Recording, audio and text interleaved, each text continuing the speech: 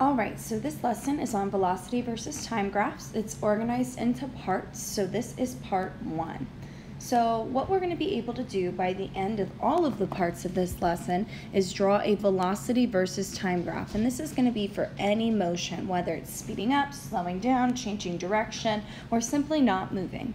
And the way that we're going to do this is by determining the velocity from different representations, whether it be a position versus time graph, a motion map, or even just a description of motion. And the reason why this is important is because the very mechanism that we're going to be using today to get a velocity versus time graph is the same exact mechanism that's used in speedometers. Yes, that's right. The speedometers that are used to track your speed and give you a ticket when you're on the road is the same exact technology and mechanism that we're going to use to make a velocity versus time graph. So it's a pretty valuable skill. That being said, let's talk about where velocity versus time graphs come from. So when you did the moving man activity, you should have hopefully noticed a pattern between your position versus time graphs and your velocity versus time graphs. For example, when a man is moving slow, his position is not changing very quickly.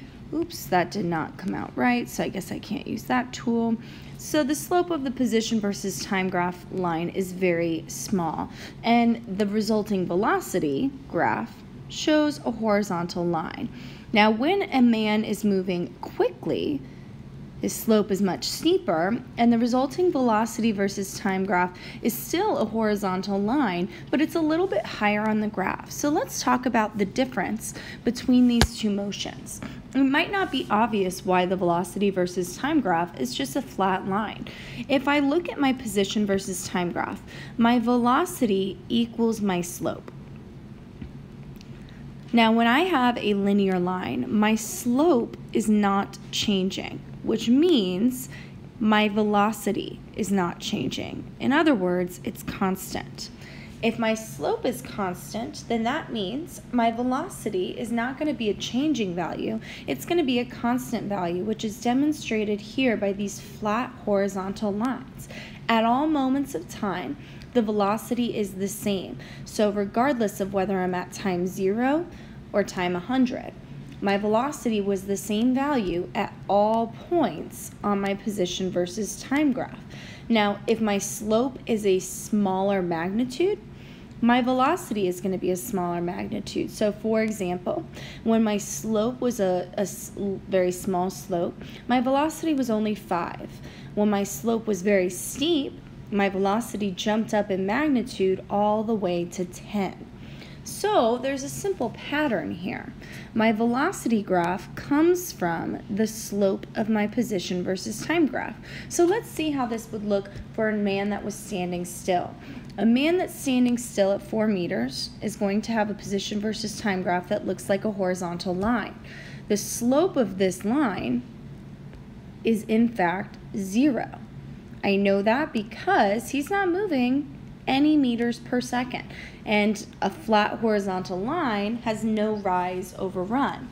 So if my slope is 0, that means my velocity is going to be 0. So once again, I'm seeing a horizontal line because my slope is constant, but now my magnitude for my velocity is 0 instead of 5 or 10 because the man is not moving at all. So to cut it short, what we're going to say our pattern is that velocity comes from the slope of your position versus time graph. And that'll keep it simple. So that being said, let's move on to starting to generate our own velocity versus time graphs. We're going to have a variety of representations we're going to be able to do this with, but we're going to start with motion maps. So once again, I don't know why it does this for my motion maps, but it doesn't print out my labels very nicely. So I'm going to really quickly relabel these positions. So this tick mark is -5, -4, -3, -2, -1, 0, 1, 2, 3, 4, 5. Nice.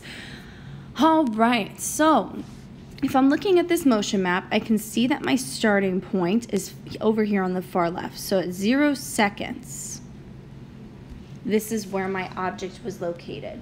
Now, when I'm making a position versus time graph, the only thing I'm concerned with is the location of these dots on the number line. When I'm graphing a velocity versus time graph, I'm not concerned with the location of the dots as much as I'm concerned with the velocity at those positions. So how can I figure out my velocity by looking at my position versus time graph? Well, that's easy. My velocity is going to be my displacement over time. So if I can figure out how much my position is changing each second, that's going to be my velocity. So if I go back to my other tool and I write really small, between 0 seconds and 1 second, my object is displaced positive 1 meter. How do I know that? It goes from -4 to -3. That's an increase of 1 meter. So in 1 second, my object goes 1 meter in the positive direction. So my velocity for all of these red arrows is 1 meter per second. So I'm going to start plotting that on my graph. I've got a very nice graph here. I'm going to kind of expand it so that I've got some room. I'll go up by 2. So let's say that this tick mark right here is 1, this tick mark right here is 2, this tick mark right here is 3, this tick mark right here is 4, and 5. And then going down will be the same pattern, -1, -2, -3, -4, -5. And I'm just doing this to kind of expand my graph so that I'll use up more of the spaces on the tiles, or more of the tiles. Okay, so at 0 seconds, my velocity was 1 meter per second. So I'm just going to plot a point. Maybe I should stay consistent with the colors red. At 1 second, my velocity was still 1 meter per second. At 2 seconds, my velocity was still 1 meter per second. And at 3 seconds, my velocity was still 3 meters per second. Or I'm sorry, 1 meter per second. So for the first 3 seconds of travel, my velocity was a constant 1 meter per second. Now, if I direct my attention to these dots over here at 4 seconds and 5 seconds and 6 seconds, there's a change in the motion. At those moments in time, the object is not moving. I can tell because my position is unchanging and there's no velocity vectors indicating no movement. So for these moments in time, my velocity is equal to 0. So for those moments on my graph, I'm going to plot that my velocity was equal to 0. So at 4 seconds, my velocity was 0. At 5 seconds, my velocity was 0. And at 6 seconds, my velocity was 0. Now let's focus on the last portion of the graph at 7 seconds and on. So 7 seconds is at this point, 8 seconds is at the following point, 9 seconds is at the last point. So at these last points, my velocity is very large and it's in the positive direction. It looks like from 7 seconds to 8 seconds, my position changes 2 meters, which means it does this in 1 second. So my velocity is simply 2 meters per second. So I'm going to plot that on my graph. At 7 seconds, my velocity was 2. At 8 seconds, my velocity was 2. And at 9 seconds, my velocity was 2. Oh, I forgot to connect the dots on my graph. That's okay. I'll do that right now. So what I have here is a connected graph in segments. I'm missing some of the connecting lines that's connecting these segments. What I mean by that is what's happening between 3 seconds and 4 seconds right here, because there's no line connecting the red segment and the green segment. Here's how we'll normally illustrate this on a velocity versus time graph. You may have been wondering what exactly is happening that's allowing our velocity to change in an instant from 1 meter per second to 0 meters per second. Doesn't it have to slow down in that time? And it does in fact have to slow down. So we could connect this with a segment that's diagonal like this. Many times what you'll see, just to keep things simple, is you'll see segments drawn right on top of each other, connected by a dotted line like this, indicating that there was no slowing down and velocity just changed instantaneously. We can do that as well, just to keep things simple, and say that for now, since we haven't explored motion that involves slowing down or speeding up, velocity just changed in a moment. At one moment it was going 1 meters per second, and then at the next moment it was going 0 meters per second. And that's how I think I'm going to move forward and draw these velocity versus time graphs. I'm going to show instantaneous changes in velocity. Instantaneous. Why do I feel like instantaneous? That word looks like I spelled it really wrong. I hope I didn't. It looks wrong. Instantaneous. No, I think that's right. I think that's right. Don't judge me if it's wrong. It looks really wrong. Instantaneous changes in velocity.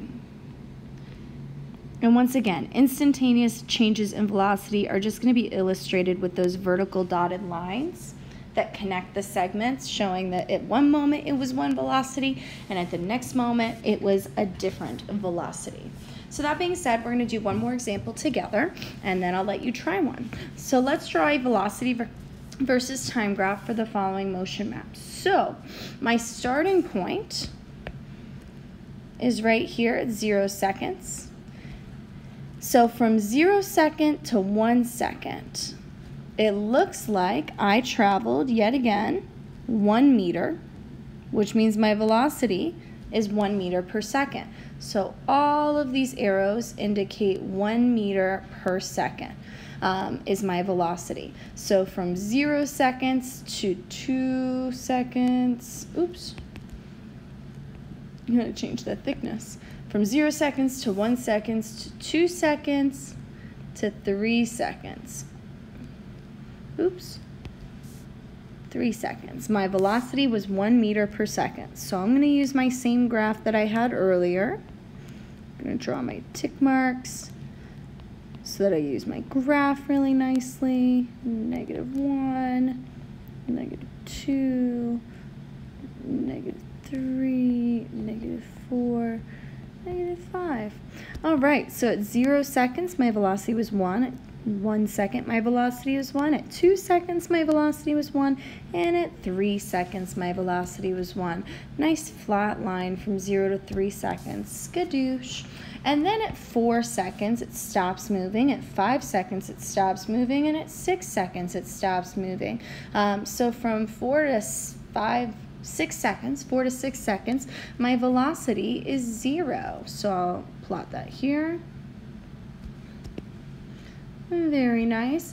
And I'm actually going to extend this line to right underneath my red segment, and I'm going to connect with a dotted line once again to just show there was an instantaneous change in velocity. It was moving 1 meter per second, and now it's moving 0 meters per second. We don't know how it slowed down. We're just going to assume it was an instant change. Now my last points on my motion map show very different change in motion.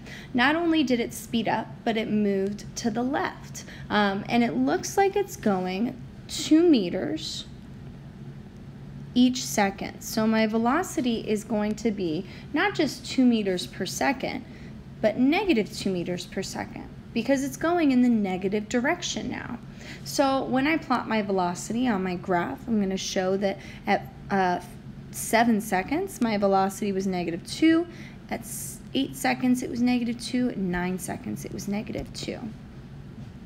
So how did I go from 0 to -2? We're going to say it was an instantaneous change. So I'm going to draw a dotted line. And, uh-oh, my dotted line isn't connected to anything. So I'm going to extend this little green segment and connect them like this. Say there was an instantaneous change in velocity. So that was my last example. I'm going to have you guys try this one without me. So go ahead and pause the video. When you're ready to check your answer, go ahead and unpause. All right, I'm assuming if you're watching this, that means that you are ready to check your answer. So for the first moments in time, I'm going to color code them here. My object is going 2 meters per second. So for the first 3 seconds, I'm going to show that my velocity is 2 meters per second. So it's going to look something like this. 0, 1, 2. Oh, I added too many points for the first 2 seconds. Sorry, not the first 3 seconds. And then from 3 seconds to 4 seconds to 5 seconds, my velocity is simply 0. So now I'm going to start plotting points at 0 meters per second. And then for my final points, my velocity is 1 meter per second in the positive direction. So I'm going to start plotting my points now at 1 meter per second. Skadoosh. And then to connect my segments, I'm going to start drawing some vertical dotted lines to show instantaneous changes. But oh no, they're not connected to anything. So I'm just going to extend this line here to say there was an instantaneous change in velocity, just for now. Hopefully this is what you got for your try. I'm going to end the video here for part 1. Tune in for part 2.